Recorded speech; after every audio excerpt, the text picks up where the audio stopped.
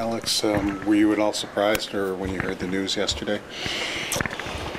I don't know about surprise when you miss the playoffs for 13th year in a row, and you've had a couple cracks at it now. It usually results in someone getting traded or fired or something along those lines. And so obviously, when Donnie got fired, it wasn't easy, but it happens. Accountability is such a buzzword in this game, Alex, but is it something that this group needs to take that next step? Needs and is ready for. I really do believe so. I think, I think Donnie did a really good job developing a lot of guys in this room, myself included, and helping our games. But our next coach will be one that holds us accountable and one that makes sure that we're performing to our best, or you're not going to perform at all. So I'm excited for that. I'm excited for the challenge. I think we can do great things in this locker room. I know we can do great things in this locker room, and it wasn't good enough. Do you believe the problem started in training camp this season in particular? Yeah, I guess that is day one.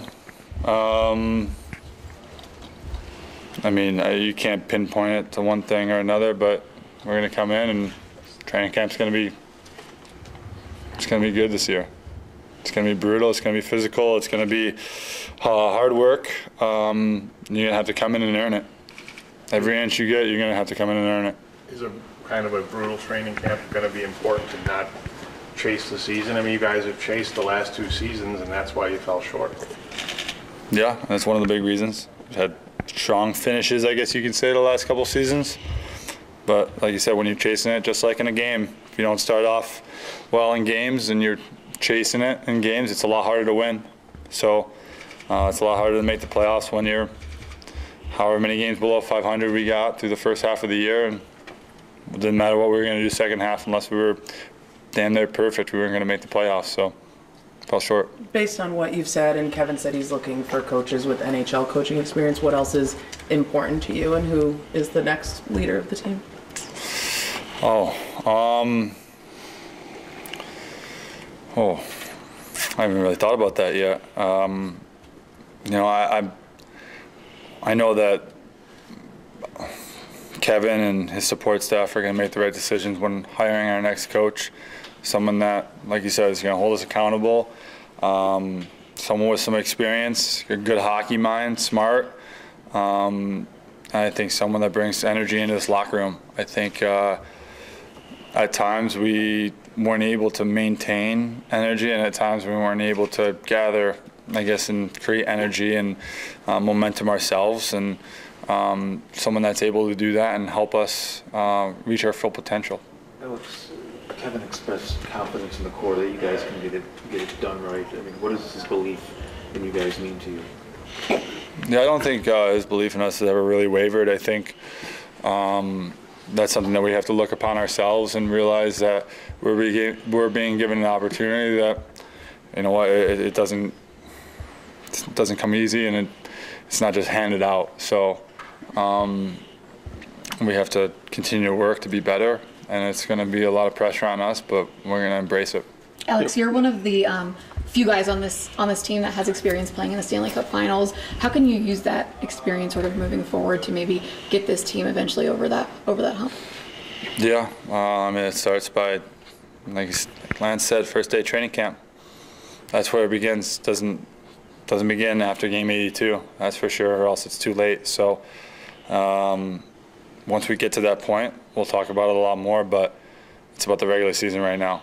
It's not about playoffs and playoff hockey. You have to get to that point, but you have to start at day 1 of training camp. And game 1, 2, 3 have to be just as good as games 79, 80, 81, and then past that too. You grew up a fan of the Go-Heads. What would it be like if Lindy Ruff was the coach here? Wow.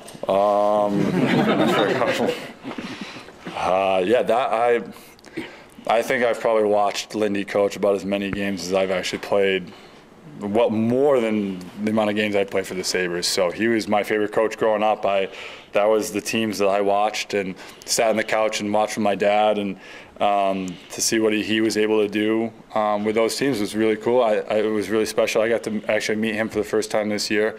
And I didn't even think about that. Lindy's a great coach, a really smart guy. I've always been a huge fan of his. I have no idea. That'd be pretty cool, though. Dream come true for me. How about Gerard Gallant?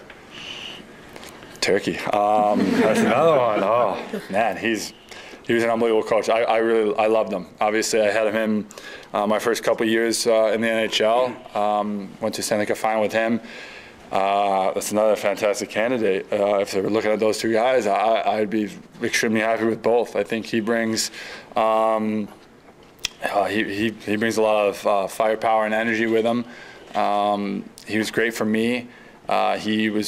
He really held me accountable as a rookie, as a young guy, and I wouldn't be the player I am without him today. So, yeah, no, that's I like both those guys. And we got a third one? Anybody else? Let's go down the list, guys. How important is it in a head coach to have somebody who not only holds you accountable, but also takes the time to build relationships? So when they do hold you accountable, whether it's ice time or taking you out, that you know why. You know, it's so the message sinks in, I guess, better, perhaps. Yeah, I guess that was one of the things with Gerard Gallant, actually, that I realized really early on was he can come down the bench and he can yell in my ear, but 5 seconds later he was tossing me back out there because he knew that I was going to get the message. And so that's interesting. And I've had coaches throughout my entire hockey career, some that are able to do that, some that have maybe struggled with in the past. I mean, I obviously had a really good relationship with Don. I've known him since I was 16 years old, and so that's maybe different for me opposed to other guys on the team. But if you're able to get a coach that's able to do that with every guy, it's really big, I think, and it helps a lot. And it's not just me as a rookie. I mean, he would get into it with older guys too on the bench, and he would make sure that they're playing at their best. And it is really important for a coach to be able to do that. Alex, there were times this year where you guys after games would talk about we didn't compete hard enough. Does compete come from each individual? Does it have to come from each individual when we're talking about compete? It takes all 20. It does. It takes all 20 for the full 60, and anything less than that, you're going to lose in this league. You see how tight it is. You see what happened. 1 point. It wasn't even a point. It was a regulation win that kept Detroit out of the playoffs this year and put Washington in. And so it's a game of inches, and it takes 5 minutes not being at your best to make you miss the playoffs and lose out on a chance to win the ultimate prize. And so compete does start individually, but it also is a collective effort. So it's everyone in here, 20, 24, 20, however many guys we're going to have coming and sitting in these stalls next year. It's going to take us all. Does it stick in your craw more that it ended up being Washington, given that you just beat them twice? No, I hate every team that's in the playoffs right now. Honestly, I'm jealous, I'm envious, I wish I was there instead of them, and I'm going to work that much harder to make sure that I'm contributing to helping our team make sure we are instead of them next year. I was kind of going off of that. Jeff earlier was saying that it's up to each individual how they use the disappointment of not making the playoffs as motivation. So for you this offseason, how does that motivation manifest itself? It's going to drive me each and every day. Every time I'm in the gym, every time I'm looking at ice cream, making sure I'm. It's going to be stuck in the back of your mind. And this off season, I'm going to attack it like I've never attacked it before, and I'm going to try to push myself to limits that I've never even come close to. And that's my mentality going into this summer. I'm going to take the next couple weeks to decompress, think about the season, think about the ups and downs, think about the guys that I was lucky enough to play with and put the jersey on with. But after that, it's business as usual. It's training, and this is one of the reasons why we're paid. And we talk about coach-to-player accountability, but do you feel like this team maybe needs more player-to-player accountability, and do you think that's something that you take charge of this summer as well? Yeah, I mean, I do believe so. I think that's something that every winning team has. The leadership core is able to get on guys, bring guys with them instead of push guys down, and or pull guys down. And so having that ability to really elevate your level along with the guys around you, I think is huge. And so that's going to be on our core in this locker room, is to bring everyone up to the level that needs to be played. And on that note, there are more organizational leadership opportunities going forward. You've worn the A now. Is that something you're interested in going forward, and where do you see yourself fitting in as a leader like that? You know, I don't care if I'm wearing a letter, honestly. I think that I've, in this locker room, I think my teammates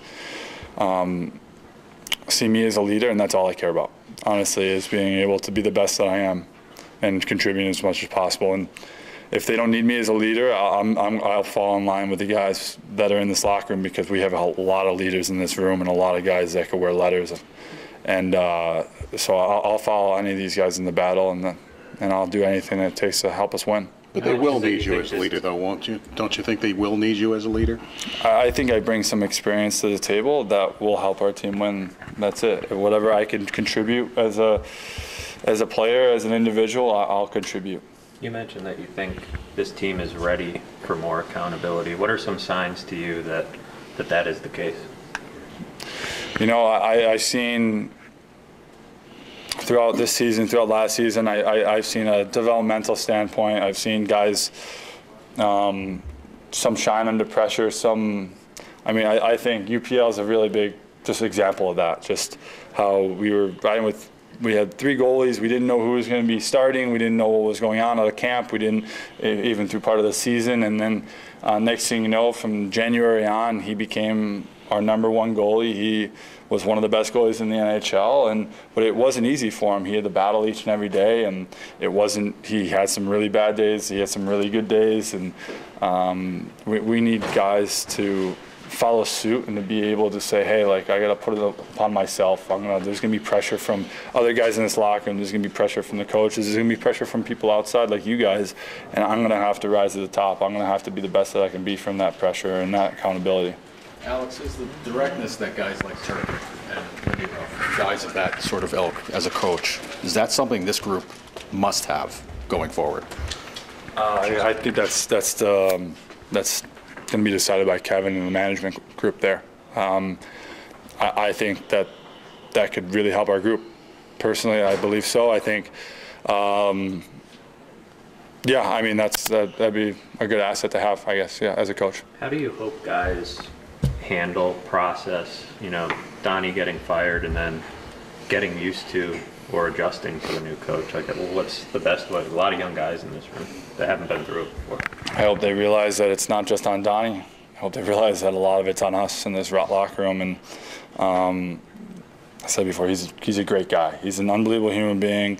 I think he's a great coach. I think he's going to continue on his coaching career and have a lot of success. And we're one of the reasons why he's not coaching behind our bench anymore. And so you have to realize that, and you have to make sure that the next guy stays longer than Donnie did. And the only way to do that is to have success. What stood out to you about the steps JJ took this year? Yeah, I think obviously you saw him produce at a really high pace. You saw him score a lot of goals. I personally saw all the stuff he did away from the puck that really changed. I saw that. What was he, +8 this year, or he was +8 or 9. He was getting chances on these 5-on, when we were 5-on-6. He was out there in tougher situations, and that was because he earned it. I thought he started playing a lot better defensively, started playing better away from the puck, started being a little bit more physical and harder to play against, and doing the right things. And I think he's got several more steps to take. I don't even think he's come close to reaching his full potential, and I don't even think he's come close to scratching the surface either. So I think he's going to be a fun player to watch going forward, and he's going to be a huge key to the reason why we're winning. You going to play Worlds again? I am not. I am going to. I informed them that I'm not going to be able to play Worlds this year. Alex, thoughts on your brother signing his entry-level deal? Oh yeah, huge congrats to him. I was really excited for him. Obviously, he had the chance to maybe turn as a free agent this summer, and he decided to stick with Montreal. And no, it's awesome. I mean, it's unbelievable organization. Original